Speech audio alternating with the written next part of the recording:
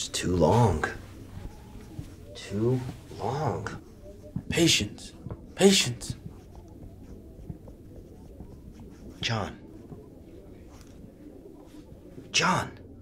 Peace, please. Are you not alongside me on this? You, at least, among everyone else here. We need to go. We wait for a sign. Surely our Lord Jesus knows that the Pharisees and their imps are right outside the city gates.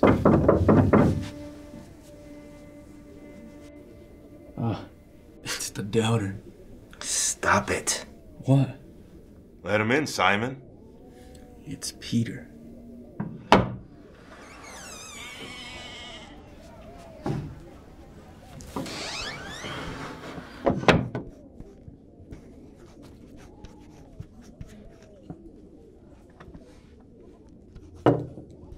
So, did our Messiah come visit us again?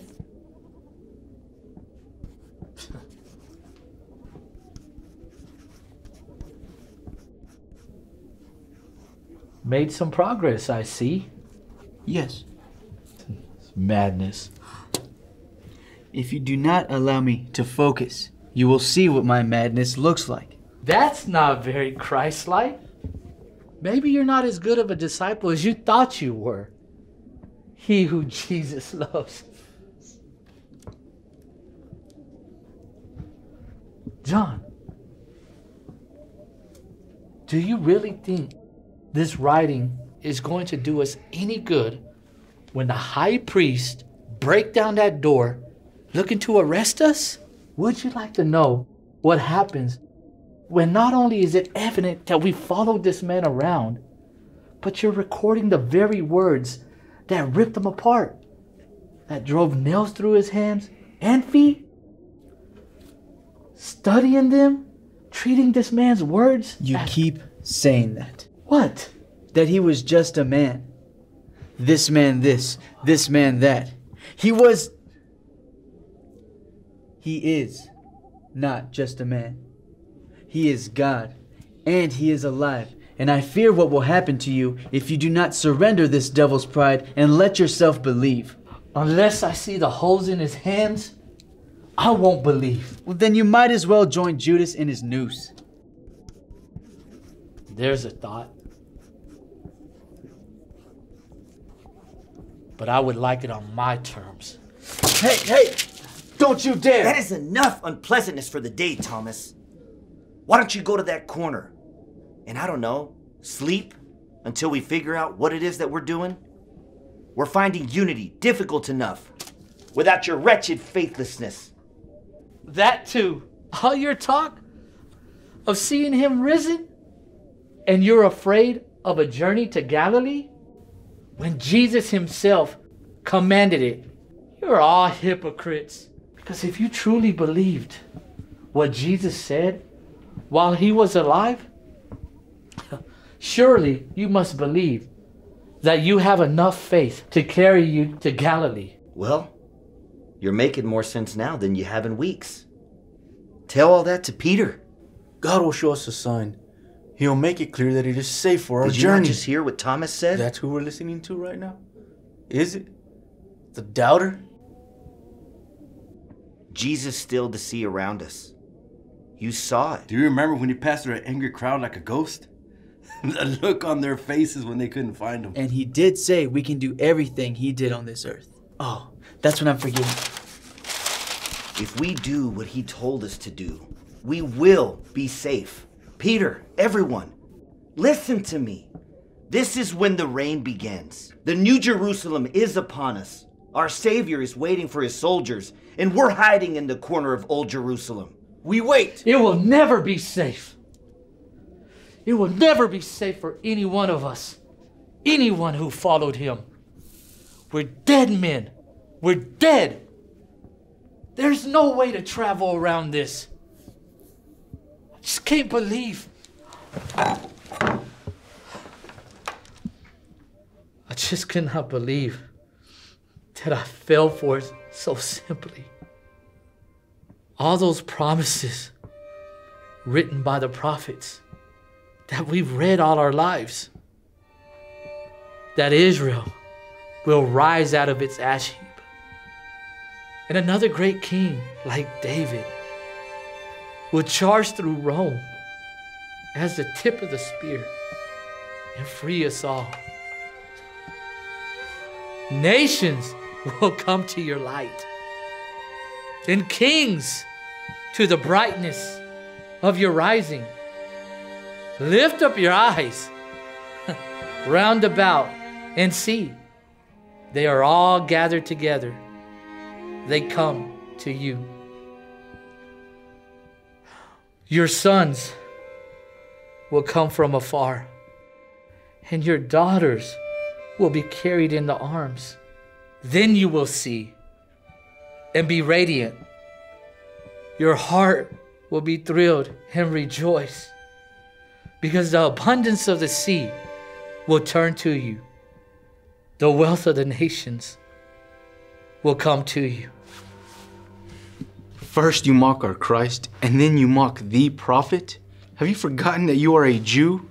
We live by the air of the promises of our God, no matter how many centuries of horror we must bear up. Remember who you are, doubter. If you were truly a Jew after God's heart, your own heart would leap to the joy that our King has come and he is risen. And what are we supposed to do with that fact? That he has risen? If he has truly conquered, he doesn't need us. None of us are good with the sword. None of us trained or battle-hardened. If he has truly risen, why can we not just sit back and watch Rome burn with a smile on our face?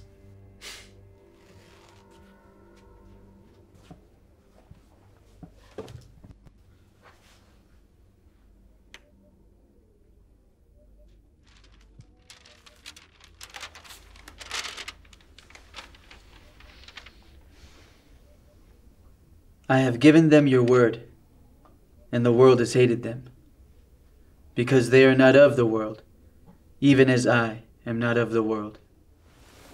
I do not ask you to take them out of the world, but to keep them from the evil one. Yes, John. I remember that last prayer. It rings in my ears every night.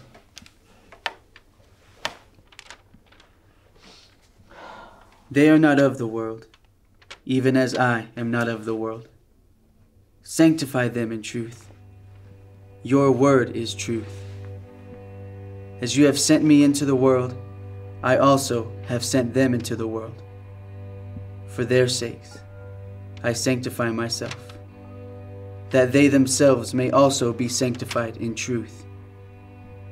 I do not ask on behalf of these alone, but for those who also believe in me through their word, our word. I remember. Then you should know how we fight. You should know why I write the words and prayers and miracles of Jesus. Our God gave us truth like no other truth before it, and we have been witnesses to this truth. We followed it around this land for years. That is why we have been chosen. What we carry, all men need, and very few have. And if I know our Lord Jesus Christ, we will be sent to carry it into the deepest depths of darkness, till our heads be removed, or till we hang from a cross, or till we are sentenced to die in the wilderness like our fathers before us. That is what we will do, Thomas.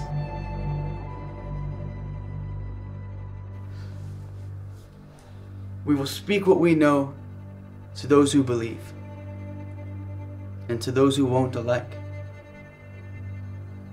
What will you do?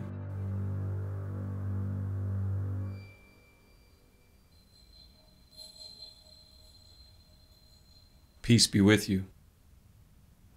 Reach here to my hand, Thomas. Be not unbelieving, but believing.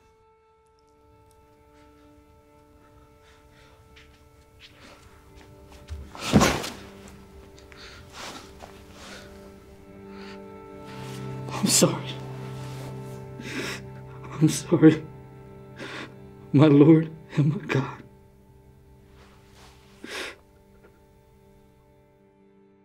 He said to Thomas, "Because you have seen me, have you believed? Blessed are they who did not see and yet believed." As Jesus ascended from the earth to be at his Father's right hand, those words pierced my heart.